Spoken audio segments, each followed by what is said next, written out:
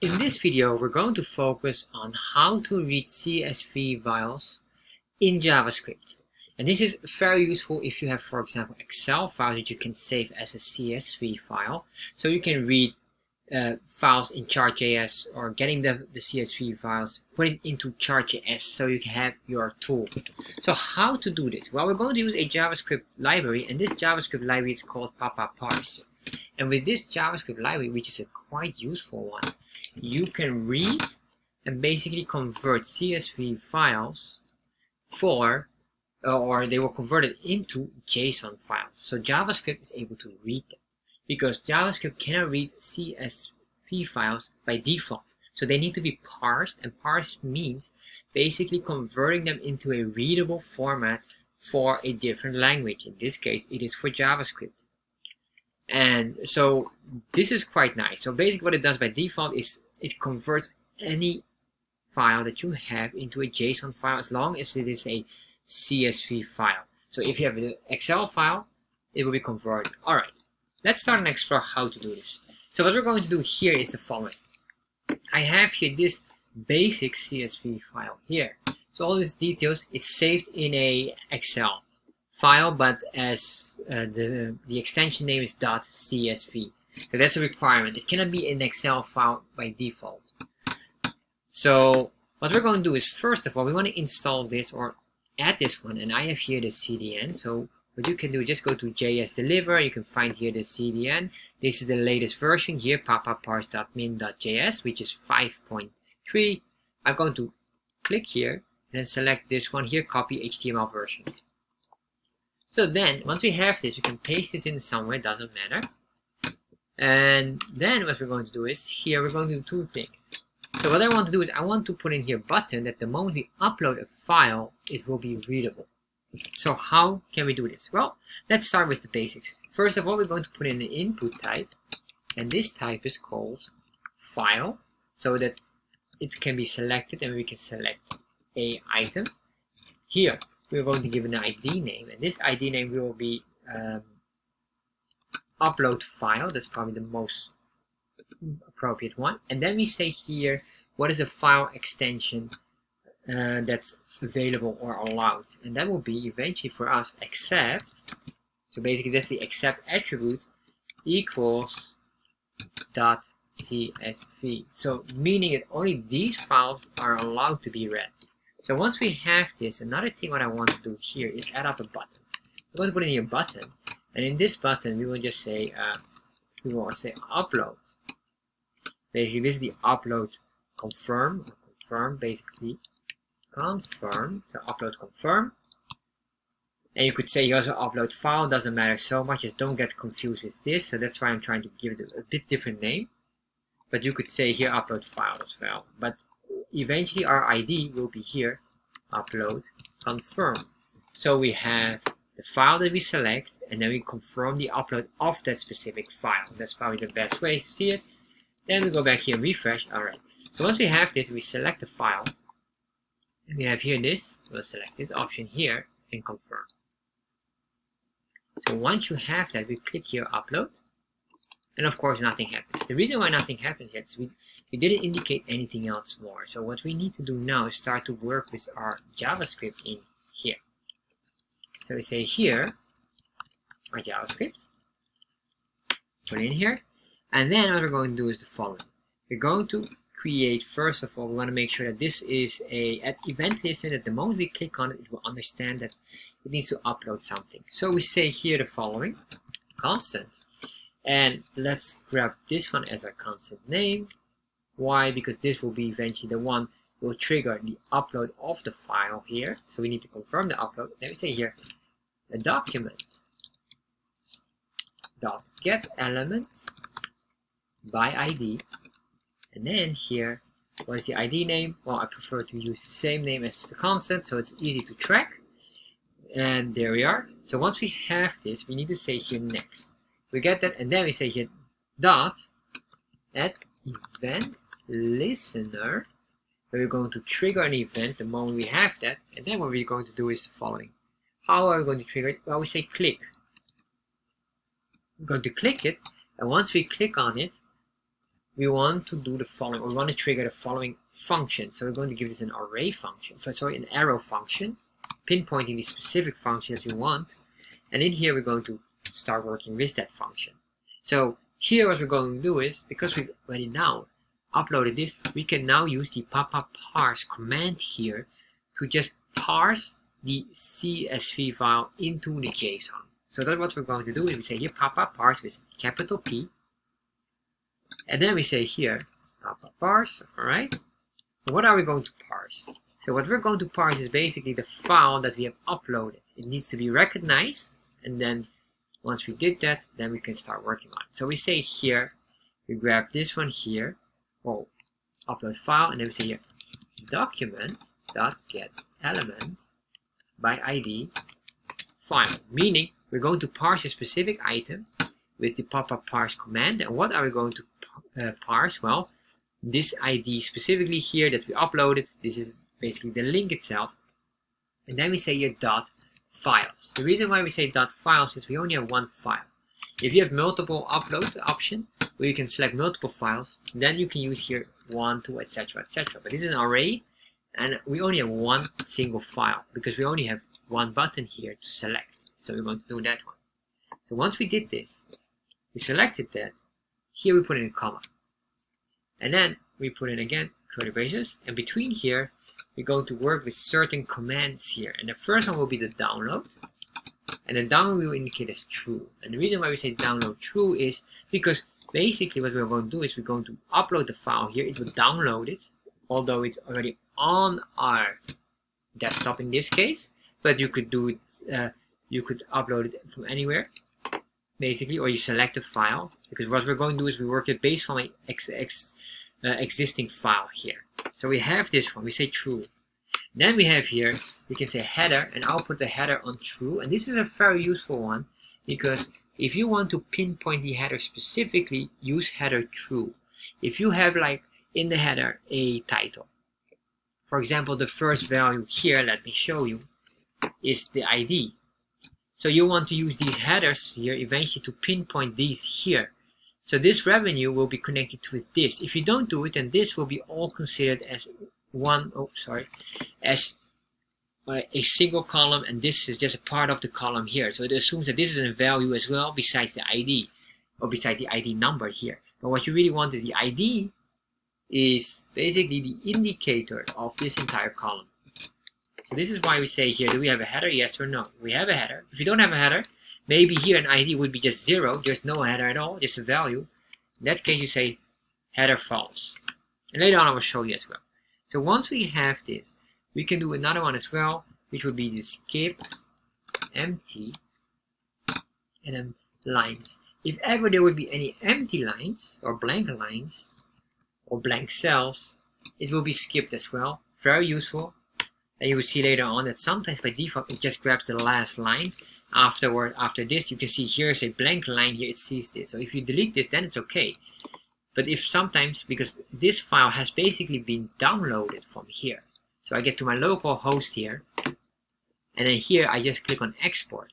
When I click on export, I selected here the CSV file, click on that and download. You can even do this one here for Microsoft Excel, doesn't matter. And then you will get this. But what happened was when I did this, eventually there was still here an enter. And this enter, or this blank line, is now being removed. It sees any empty lines? Yes. Alright.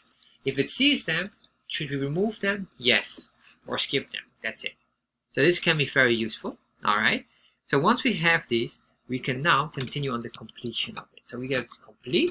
And what we're going to do here is we're going to create a function. And this function does the following. We say here results, and in this function results, we just want only one thing. We want to have the results being displayed in our console log for now.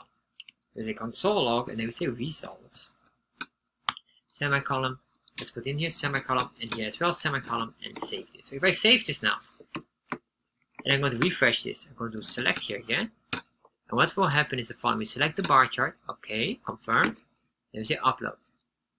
So now nothing happens, but if you open up the developer tab, you can see we get the objects here.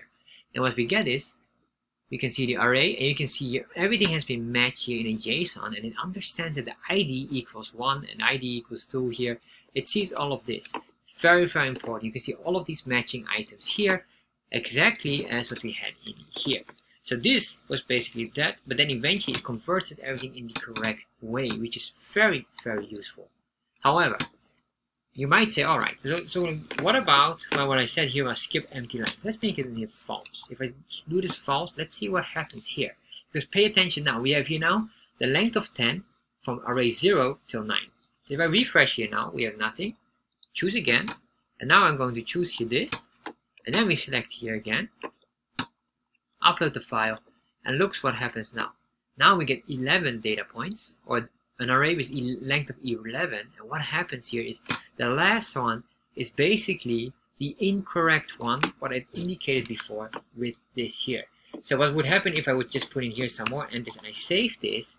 Let's see if this would impact it as well. Refresh, get that, go here, and alright, press upload. So now we have this again. You can see now we have an array of 13, of a length of 13, with number 4 is empty, and number 8 is empty, and number 12 is empty.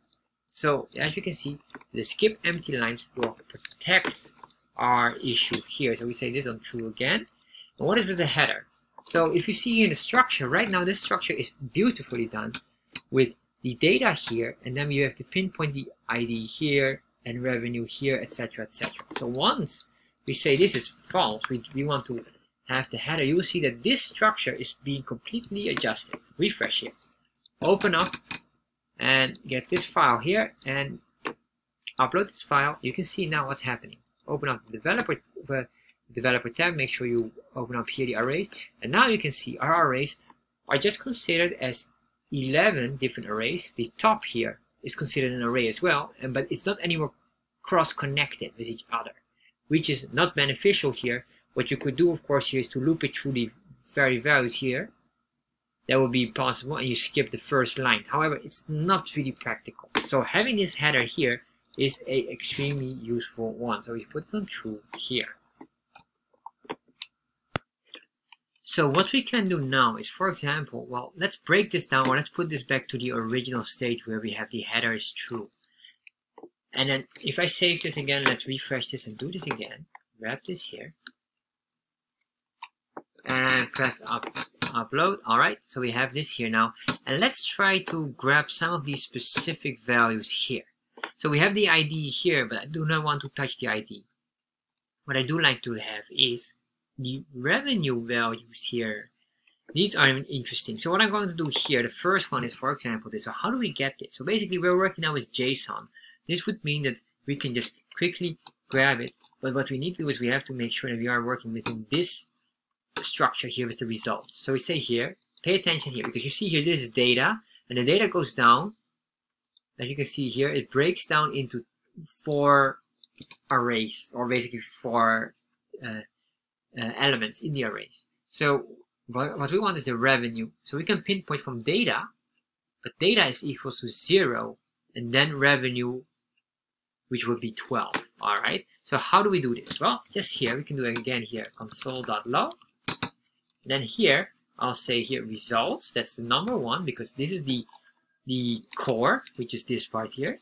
And then we say here dot. So where are we going in? We're going now into the data, specifically data 0. So we say here data 0. So this is an index of an array. And then here dot, what exactly do we want? Revenue. So once we have this, semicolon here, if I save this now, I'm going to refresh the page. And what I could do maybe here is I'm just going to comment this out. Oh, save this. Refresh the page. Select the option here. Grab this. There we are. And upload. Once I upload, you can see now we get 12, which is correct because 12 on revenue is this part here. So let's try and get the entire row here. So how will we do this? Well, all we need to do is we need to understand how to create arrays.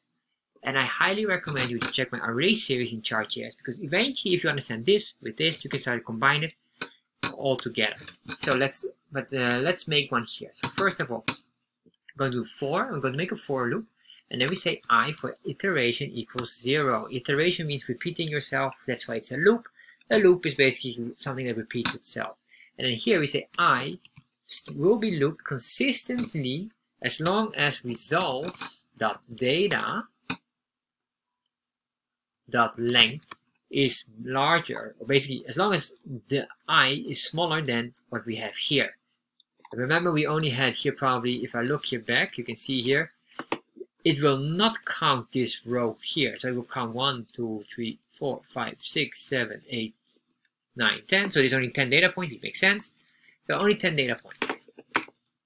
So we'll loop through this, and then we say here I++ for increasing it incrementally. And then here, all we do is the following. We're going to grab this here.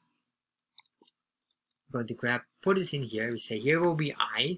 And then we say here, before we even do something, we will create a constant with an array. So let's say this is the revenue line, or revenue data. Revenue data equals an array which is blank. Alright? So what are we going to do? We're going to push this. We say data, so revenue data dot push. And then we have this here, semicolon.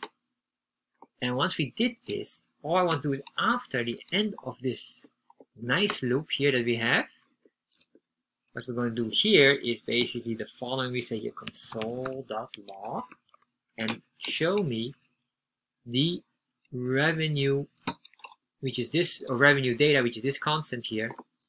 Show me this. And I'm going to hide this one here. This one we don't need. Save this, refresh, select the file,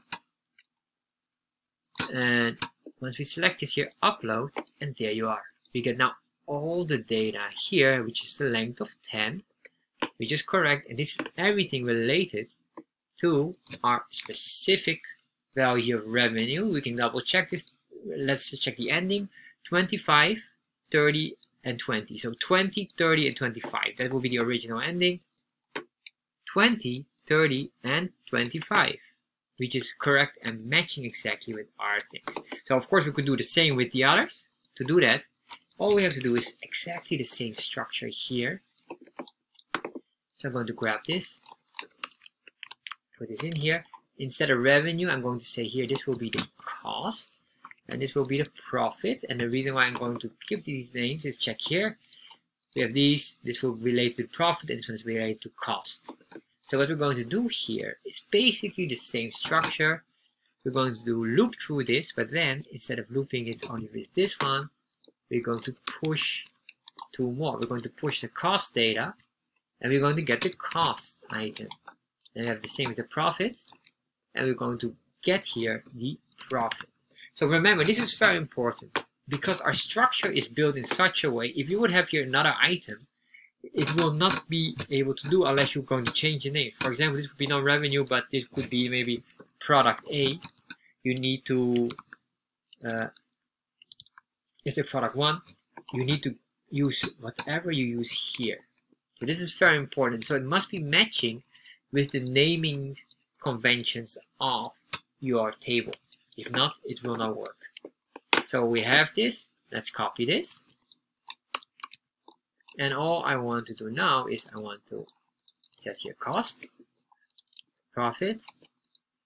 If I save this now and I refresh, alright. Add up the new bar chart values, upload, there we are. And if you pay attention now, you can see here we get 3 different values here, which is all correct. Let's double check the first 3 digits of the second and the third. So it's 665 and 633. Alright, so that would be the cost, which should be first, and then the profit.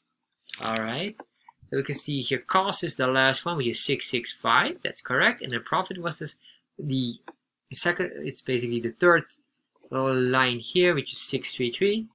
And that's 633. Alright, so this is exactly matching. Now with this, you can start to really go deep. Now we'll make another video specifically covering that part. Thank you for watching this video, and I hope you enjoy it. And if you enjoy this video, you probably will enjoy this one as well. And if you're interested in Chart.js, check out in the description box the link directing to my Chart.js course where you can learn everything about Chart.js. And finally, of course, make sure you subscribe to my channel.